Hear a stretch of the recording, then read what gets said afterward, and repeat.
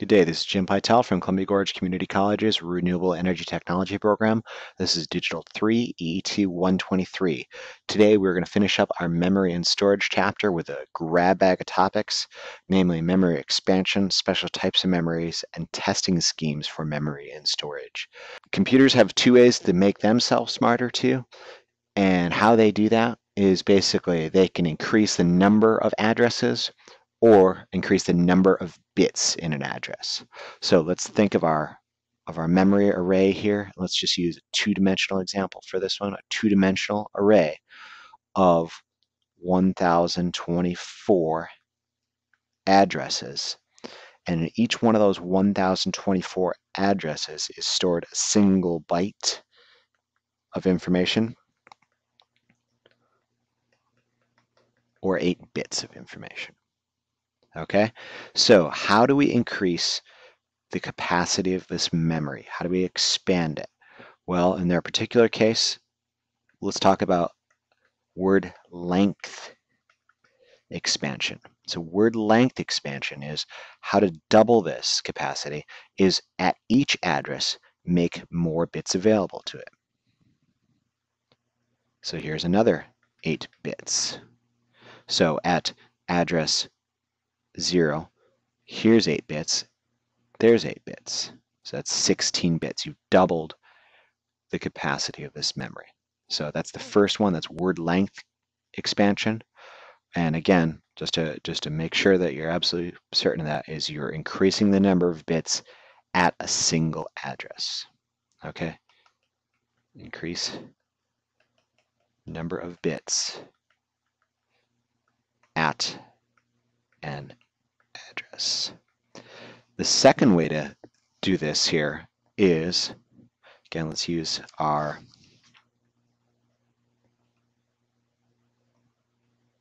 (1024) by 8 bits there. Increase the number of addresses. So now here's another 1024 locations of 8 bits. So this is basically word capacity expansion.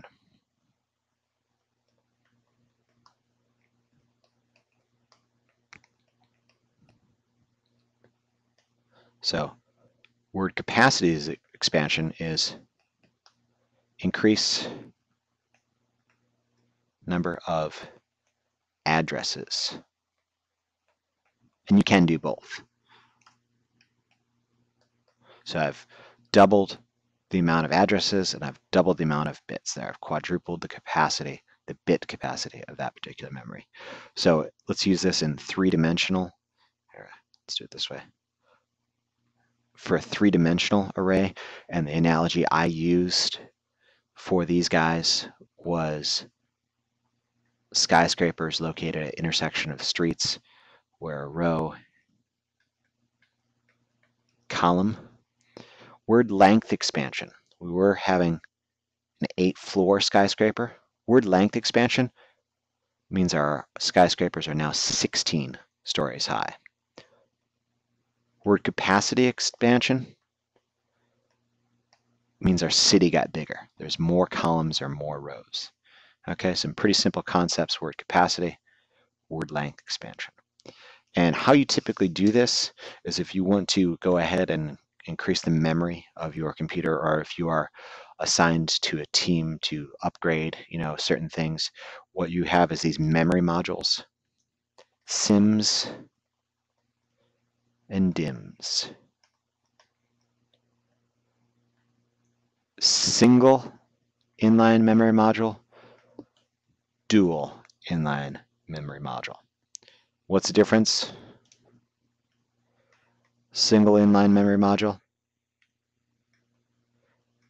has some memory on it. There's a single row of connectors, and how they pop in. You guys may have done this already before on some of your own computers and stuff like that. They just pop in like these little slots with like these little connectors that snap in from the side. Dual inline memory module, same thing as a SIM, but you guessed it, there's 2 rows of connectors. And sometimes these are proprietary in the fact that you have to, they have special shapes and special holders. Okay, so that's pretty much it for word length and word capacity expansion. There's some special types of memory that we want to discuss. Okay, so these special types of memories, the first one is our FIFO. First in, first out. Next guy is our LIFO. Last in, first out. Some of you guys with accounting degrees may already understand FIFO and LIFO accounting. It's kind of the same, but totally different. We'll use a mnemonic device here for each one of these guys. FIFO, that's Tetris memory. LIFO, this is bullet memory. And I'll explain what I mean about these things in a little bit. So let's first off talk about FIFO. So first off, let's talk about Tetris. Remember the game Tetris, where these shapes of varying shapes and colors would come down and you had to like stack them up. I don't even remember what the thing was to make it. Anyways, the shapes would come in, and if there's nothing below a shape, it would fall to the bottom, right? Falls to the bottom. But if there was something below that shape, it would stop. Okay? So let's move on from this analogy and show you how this works here. Okay, so our typical shift registers, which we've been using, D, Q, previous stage is D, previous stage is Q, the next stage is D. Previous stage is Q, next stage is D, and it comes out. We want to store 1. Our previous discussion of shift registers, traditional shift registers. Clock pulse comes in, the 1 is shifted there. Next clock pulse, 1 it's shifted there. Next clock pulse, it's shifted there. Okay, so that was our traditional shift register. A FIFO, in contrast, is Tetris memory. If there's nothing stored in there, it falls to the bottom. Next clock pulse comes in, you want to store a 0. It falls to the next available spot. The guy before it is filled, so it stacks up on top of it. And then let's say we want to store a 1. It falls into the next available spot. So the first in, which was our 1, is the first out. Okay? So you don't have to wait for successive clock pulses in, first out memory. Okay, which brings us to LIFO memory. Let's go ahead and erase all this. So let's use our analogy here of a spring-loaded magazine where there's a spring, well, obviously a spring at the bottom of the thing, and you got a bunch of bullets.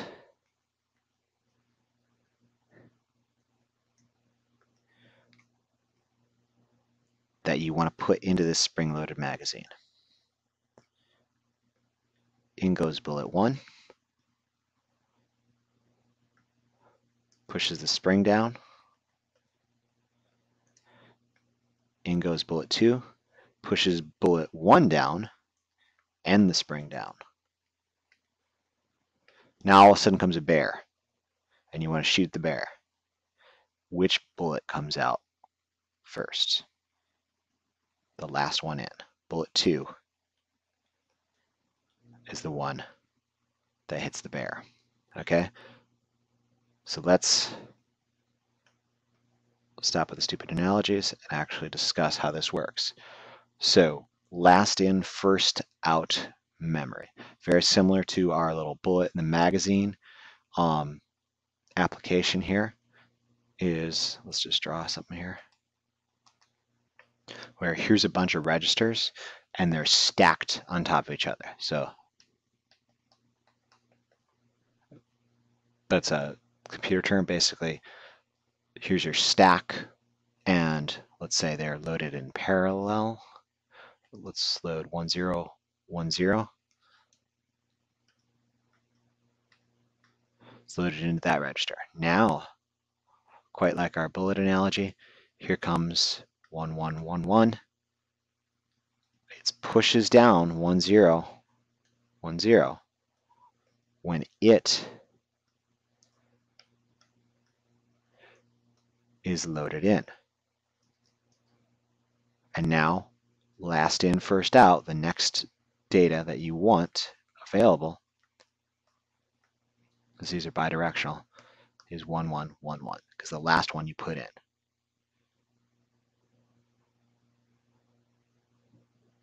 Now along comes 0 0 1 1. You guessed it, it pushes down, and it's the next one available. So the last one in, the first one out. So how this is actually done in memory is this thing called a stack pointer.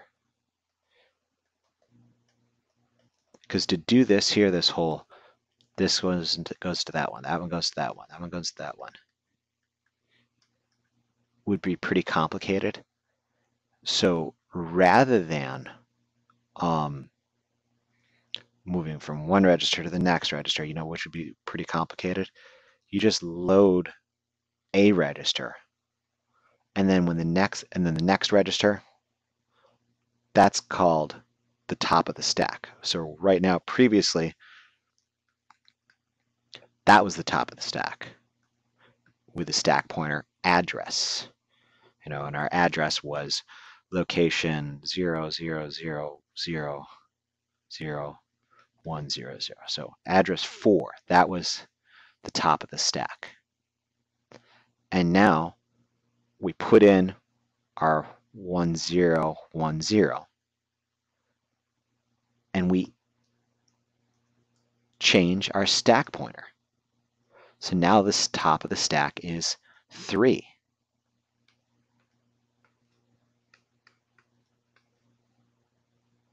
So we haven't really done any shifting or anything like that. So these things are kind of unnecessary now.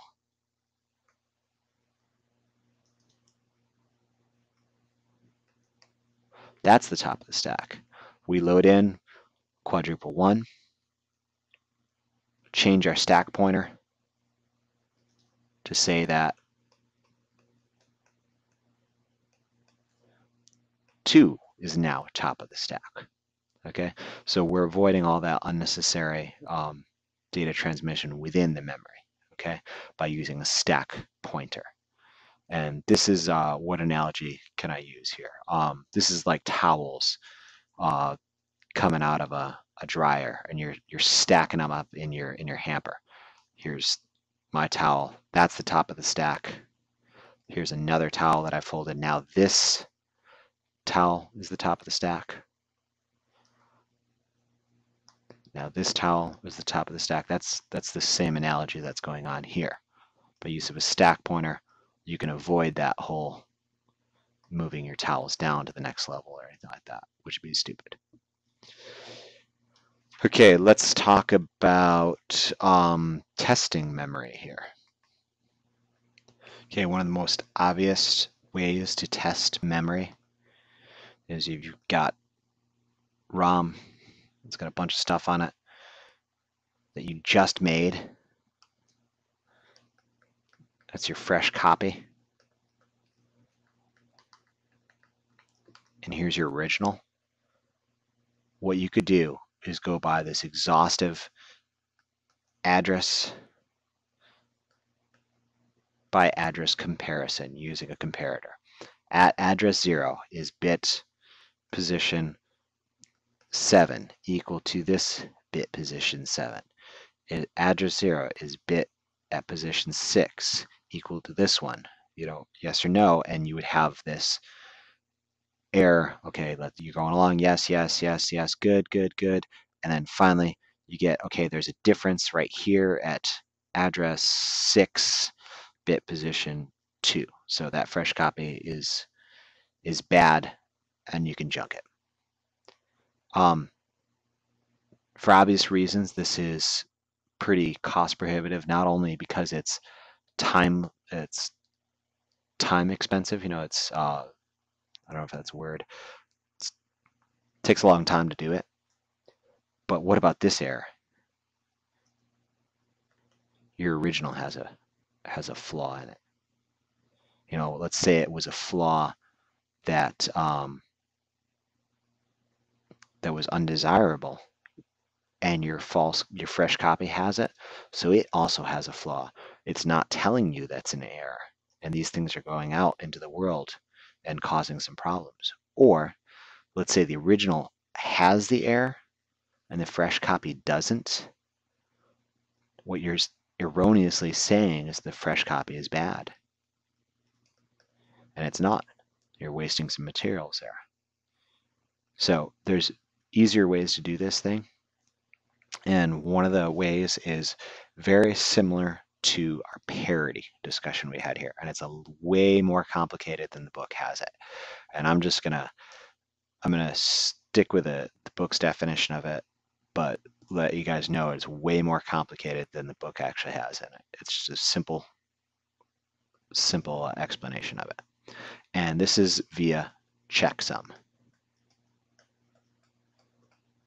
So checksum, whereas this right here, this is equivalent of giving your car an inspection from the ground up. You're checking the tire pressure, you're checking the brakes, you're checking every mechanical component in the car. A checksum is more equivalent of, okay, I got 4 tires, I got a little bit of gas, and I'm good to go. 99% of the time you'll be good to go. But one of those times, it's basically a faster method of checking memory, but not as exhaustive as this method here. So checksum, how's it done? Checksum, let's say these bits are in let's say it's a 4-bit word here, and there's, I don't know, like 4 addresses. So it's a 16-bit capacity. And I'm just doing this here. I don't know what that represents. Basically, we know what parity is. Parity, if I wanted to have even parity for this bit, I would have to add a 1. Same thing here, 1. Here would be a 0. And here also would be a 0 to make these even. Well, this checksum here is, even though these might be unrelated bits between the columns here, you actually just do a parity for a column. Okay, and what happens is basically you generate this checksum from your new fresh copy and compare it to the checksum of the original. And 99% of the time, you're going to catch that one error, let's say. Here, your checksum on the copy for the whole memory array is 1110, but you should be coming up with 1010. It's going to flag an error. I don't know where the error is. It's somewhere in this column right here, but it's bad. You have to recopy it or junk that one. Okay, so that's what checksum is. Like I said earlier, it is substantially more complicated than that. And if you guys have time in lab, I'll talk your ear off about it. That's a coding class. So if you ever are interested in that, just take a coding class. I'll talk your ear off about it. Okay. So that's one method of doing testing. is our checksum.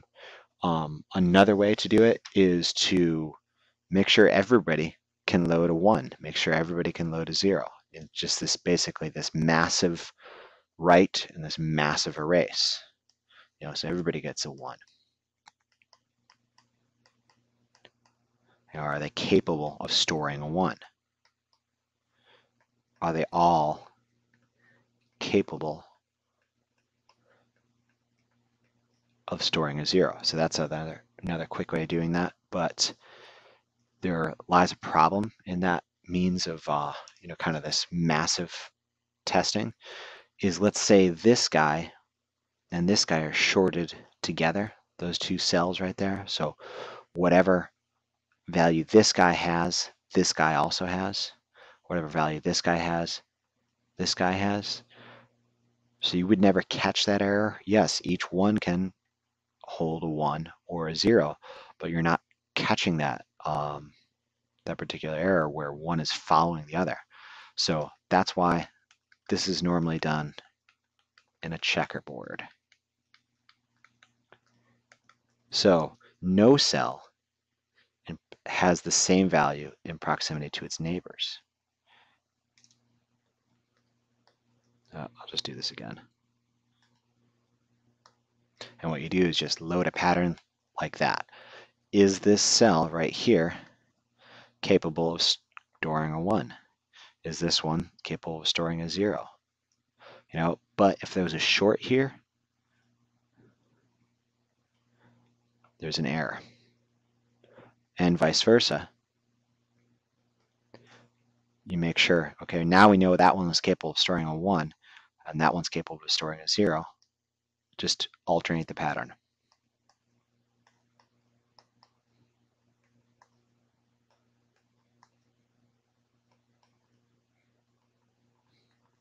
So what's the problem here? It's that guy right there. Yeah, he was capable of storing a 1. Oh, what am I doing here? What's the error here? Oh no, yeah, it's this guy. He was capable of storing a 0, but he can't store a 1 for some reason or other. Okay, so that is a checkerboard pattern. There's a means of doing this for RAM also. You can go ahead and, well, actually, yeah, RAM is the checkerboard pattern testing. There's basically a flow chart indicating, because this is an exhaustive, pretty exhaustive. Well, this right here is a mass. You're doing this in mass. But now, what you can also do is step through. Now you've got this pattern right here, and you can do this flow chart step through here, where now I go 1 for each individual cell. Did that change these guys? No. Give it a 0. Did that change these guys? Nope. Move on to the next one. Give this a 0. Did it change any of these guys in close proximity? Nope. Good to go. Give this guy a 1. Let's say that guy accidentally changed. There's something wrong in that column right there. Okay, so that's how you can do that. And of course, it's going to take a little bit more exhaustive means of checking. You wouldn't be as fast as our massive checkerboard here. But all it's basically doing is stepping through, alternating individually each cell to make sure that there's no shorts between it. Okay, so let's finish up memory and storage.